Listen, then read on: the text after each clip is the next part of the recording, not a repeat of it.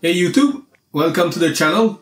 This one is for Linux users, so if you are running Darktable on a Mac or on Windows, this video might not be for you. But if you are using Darktable on Linux, make sure you watch until the end because I will show you how to fix this.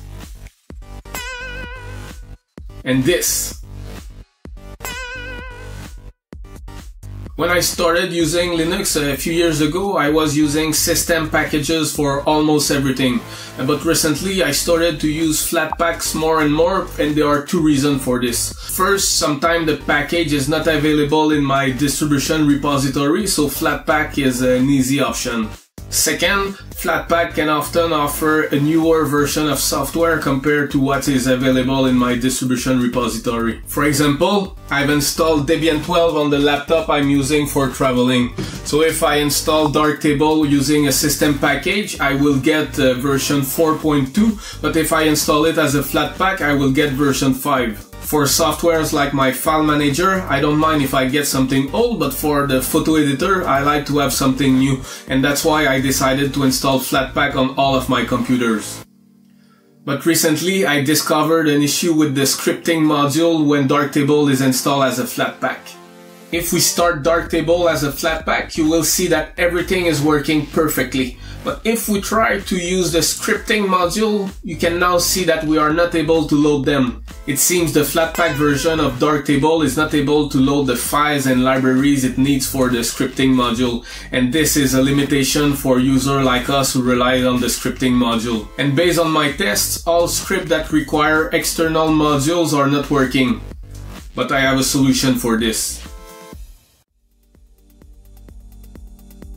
Installing Darktable from your system repository will give it full access to your system resources, and by doing that, Darktable, including the scripting module, will work perfectly.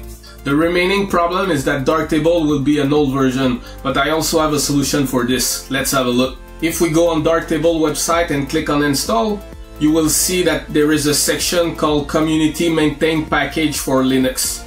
In that section, we must click on latest Darktable release. When we click there, we will be asked to select our distribution, so make sure you select something that is right for you. So in my case, I'm running a version of Linux Mint based on Ubuntu 22.04. I can click on Ubuntu and select Add Repository. Now I can copy the command below Ubuntu 22.04. If we enter this in the terminal, you will be asked for your password and Darktable will be installed.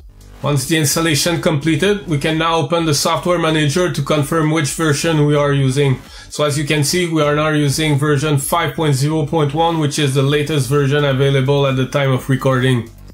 For the scripting module to work properly, make sure that the Git package is installed on your system. So in my case, it wasn't installed, so I had to do it before moving forward. With everything installed, we can now open Darktable and confirm that the script module is working as it should. And as you can see, the Enfuse Lua script that wasn't working before is now working without any issues. If you had that issue before, I hope this video was helpful. So if it was, make sure to give me a like. And see you next time.